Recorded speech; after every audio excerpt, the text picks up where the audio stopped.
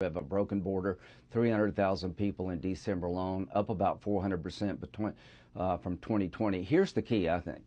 We're asking the administration to use Title 42 type authority to tell people we're full. It takes 4 years to get your asylum claim heard. We have 1.7 million people who are ready to be deported, but they just won't deport them. We need to send some people out of the country to stop the inflow. But Title 42 authority in the hands of any administration willing to use it would stop this. When you come to our border, we say, I'm sorry, we're full.